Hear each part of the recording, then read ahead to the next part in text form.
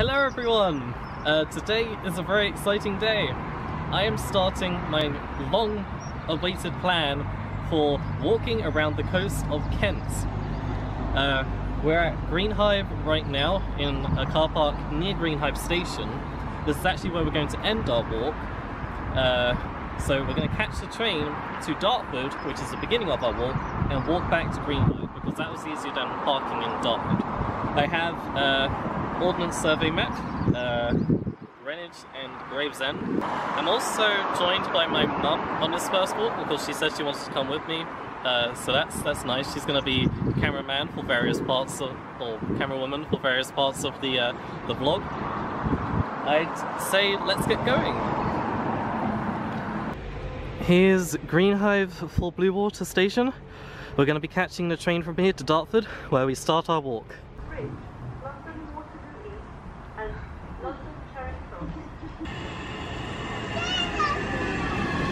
Right, so as mentioned in the intro clip just there, I'm using Ordnance Survey map number 162, and our walk takes us from Dartford down here, there's Dartford Station, all the way along the River Darent, which is actually the border between Kent and Greater London, which is quite interesting, up to the Thames, where the River Darent joins the Thames.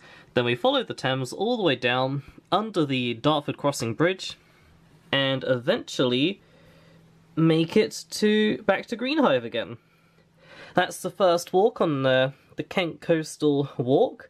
I would just like to put in a quick apology for any loud wind in this video. This is the first time I'm using a new camera that I've got, and I wasn't too sure how to properly use it yet, but I shall have that fixed for the future episodes. Let's get straight into this. I hope you enjoy.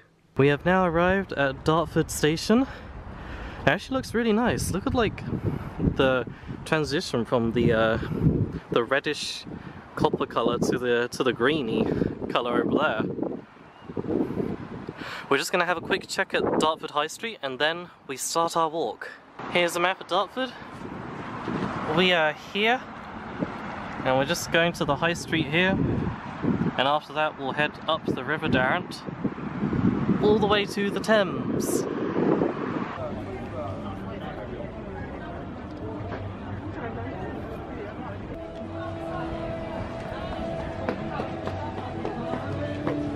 So here we are at the start of the official, well, this is what I call the official start of the path, really, now that we're going to be on footpaths the whole time from here on out. This first part is a part of the Darent Valley Path, which is interesting. If I zoom out, there's an abandoned house here. I thought that's quite interesting.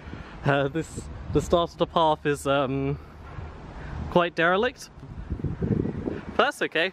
The River Darent is a tributary of the River Thames, and from Dartford we need to follow the River Darent about 4 miles up that way, where we join the River Thames, and that's sort of the start of the round routes of the Kent Peninsula.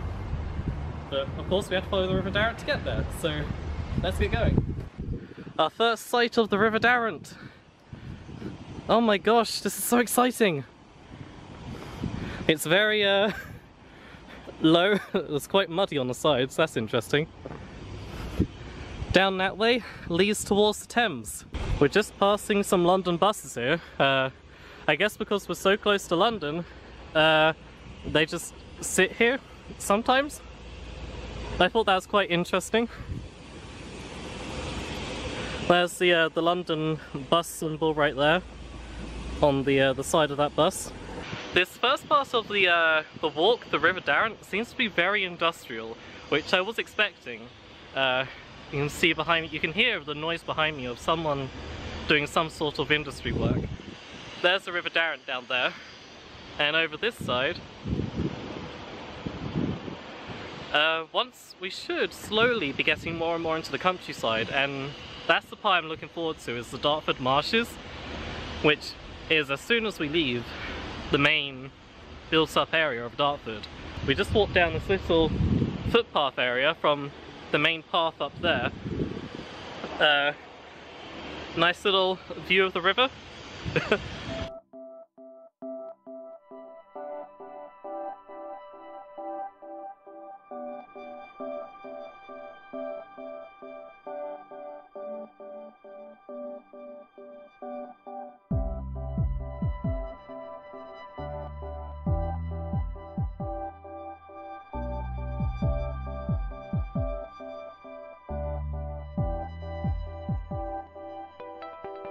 Left the main built-up area of Dartford. You can see the houses behind me there. And up ahead of me, if you can hear me over the wind, is the Dartford marshes.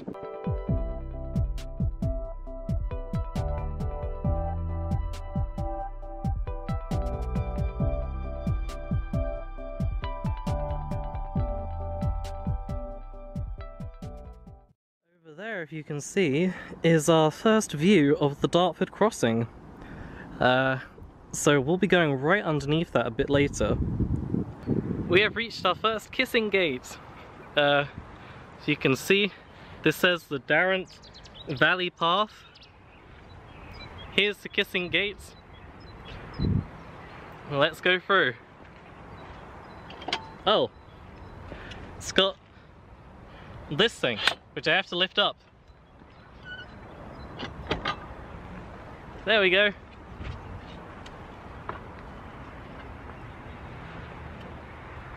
You have to put it back down again. There we go. So now it really feels like we've just entered the countryside. And everything in front of me is pretty much, except for a big busy road, which we have to cross, it's pretty much just marshland all the way there. We've got to go underneath this road here, through this gate, with a huge rusty barrel, which is interesting.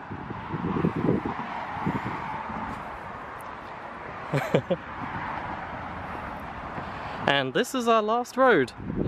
From here on after this road, it'll be a countryside all the way.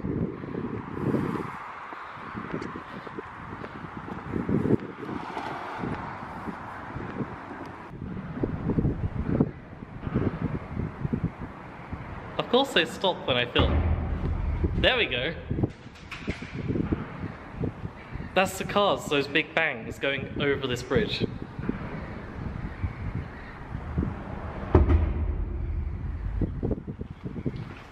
That's quite scary. The beginning of the expanse of the North Kent marshes. A lot of this part of Kent, this extreme northwestern corner of Kent, is very barren, marshlands, and a lot of stuff, buildings in decay, sort of. As we have found right here, we found some old buildings right behind me. I don't know what they were used for, but I thought that was quite fascinating. There's another one behind me there. It's always interesting to discover these things just out in the countryside. Let's have a look inside.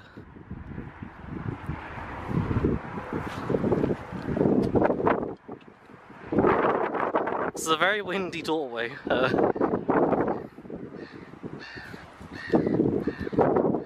It's just completely filled with trees.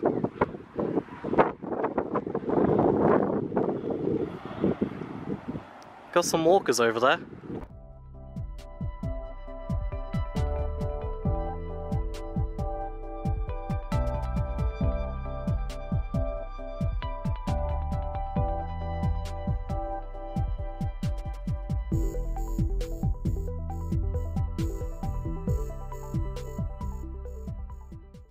Right here you can actually see the River Cray joining the River Darent.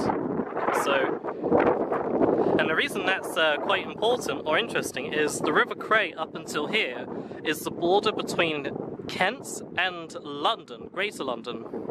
So from here on out, the River Darent will be the border between Kent and Greater London, which is just there.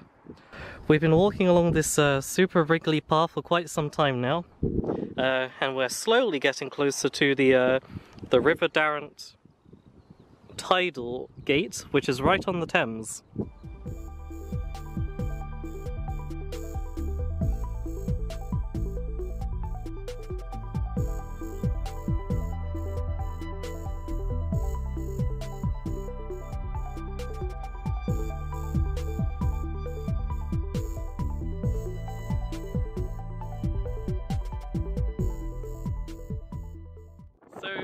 background you can hear the shooting range, which is just on the marsh back here. We've reached the Darent River tidal thing. Tidal gauge. Clearly the tidal gauge gate isn't down at the moment, so all the water that's here at the moment is the same level as the Thames, just up ahead. Gone all the way along the River Darent, and we're now here. Just got along the Thames, under the Dartford Bridge, to Greenhithe to go. If I pan up, you can see we've got the Thames right there. That's so exciting.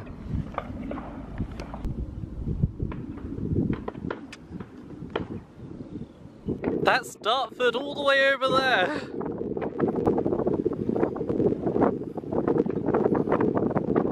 And there's the River Darent barrier.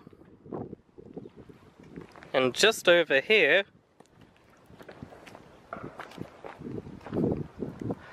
is the Thames. Oh my gosh. I can't believe it. We've got just down there to go to Greenhithe. I'm just gonna check out this sign here though first. The Dartford Creek Barrier. It's an information board.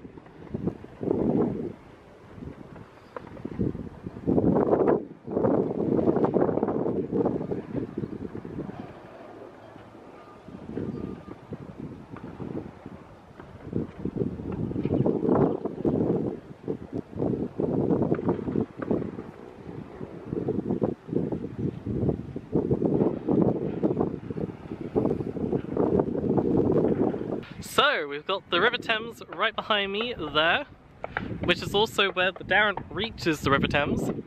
Across the other side, let's see, all that land on the other side there, that's Essex, which is a different county.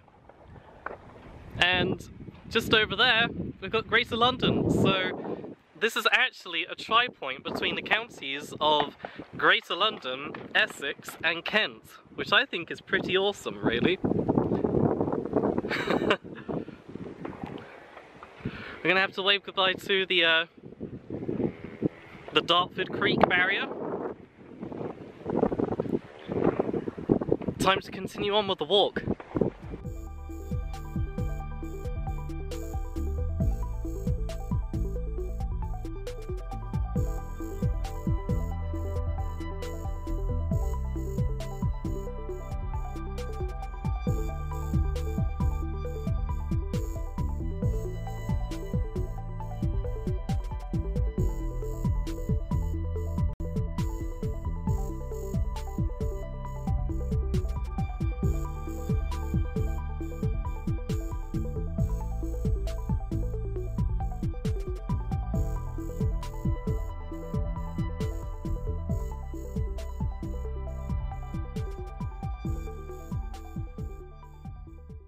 Got some houses there on the Essex side. The gunfire in the background's very loud, so if you're startled by that, this might not be the walk for you. We're quite close to the shooting range now. Hopefully that'll quiet down, get a bit quieter, the closer to the Dartford Bridge we get. We have come across the first beach on the walk. Right here. There's a pebble beach right along the River Thames. I thought that was quite interesting. We are now very close to the Dartford Bridge. We're right next to this huge chimney, which, if I'm not mistaken, I believe there were protests here not that long ago about climate change or something, and they put up a big fence recently. But over here's the Thames, and we just walked a particularly not so nice part of the path, which was next to a sewage works. I'm kind of sad about that. And of course this part of Kent is very, what's the word, industrial, compared to later parts of the Kent coast, which I believe, well I know for a fact, are much more beaches and countryside. I'm not saying that I dislike this part. I do dislike the sewage works, but I find beauty in marshland, I find beauty in abandoned buildings, which I think a lot of people miss out. They just see a abandoned building and they think, oh, why is that there? It's not nice. But I like that sort of stuff, and I find it quite fascinating. So even though this is a very industrial area and marshy area, I still enjoy walking here, besides the sewage works. The sewage works did make me sad. This big chimney, I mean, that makes me sad because it's polluting the atmosphere. But I find beauty in places where other people don't.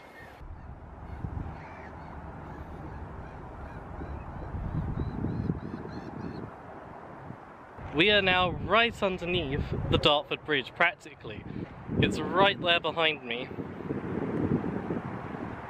This is crazy how far we've come, all the way from Dartford, along the River Darent, and now along the Thames, and we're right by the Dartford Bridge.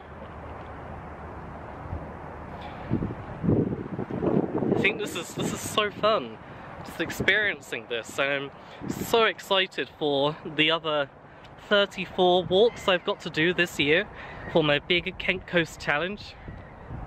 I feel like this is going to be really good for me to discover all these areas and experience the outdoors.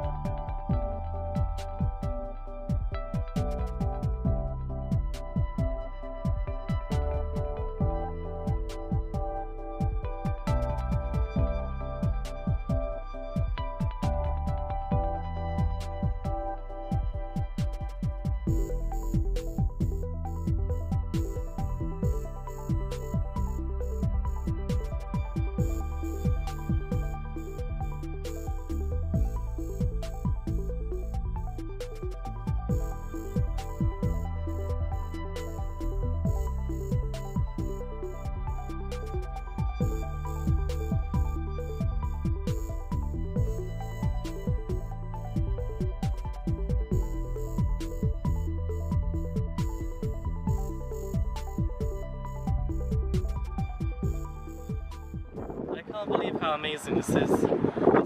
This bridge, it's been amazing just walking under it. It's fantastic. It's really, really exciting. I keep saying this, but I cannot believe that bridge. And over here, if I zoom in, this power cable thing, tower, we'll be walking past that in the second walk that I do on the Kent Coast, because we're nearly at the end of today's walk. But I believe that's one of the tallest in the UK or something, but I haven't done the research fully for that yet, so you'll find out next time.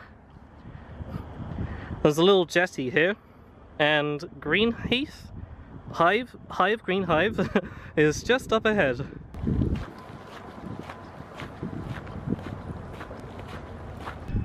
Bye bye Dartford Bridge, probably. I don't know if I'll see you again.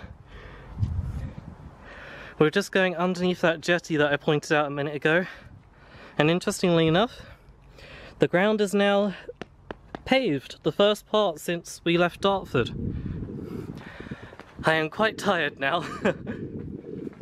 But hopefully over the course of doing this walk, I shall become more used to walking, and it will become easier and easier as time goes by.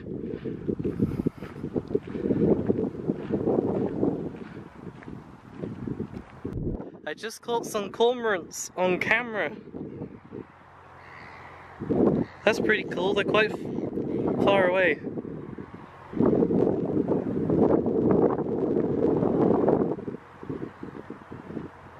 Here we have the path turning off away from the coast, or away from the Thames. We're heading back to the car now. Goodbye Dartford Bridge. Goodbye coast. We've made it to the main road. I'm just going through a kissing gate.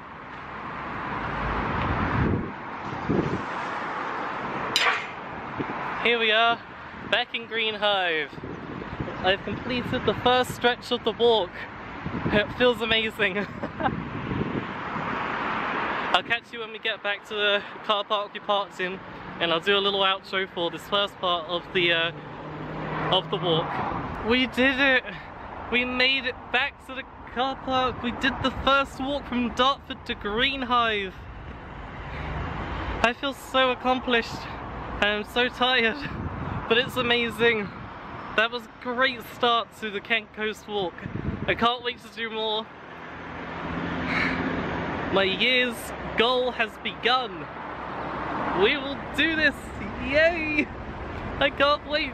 Okay, thank you for watching part 1, Dartford to Greenhithe. I hope you enjoyed. Let me know. I look forward to the next one. Goodbye everyone!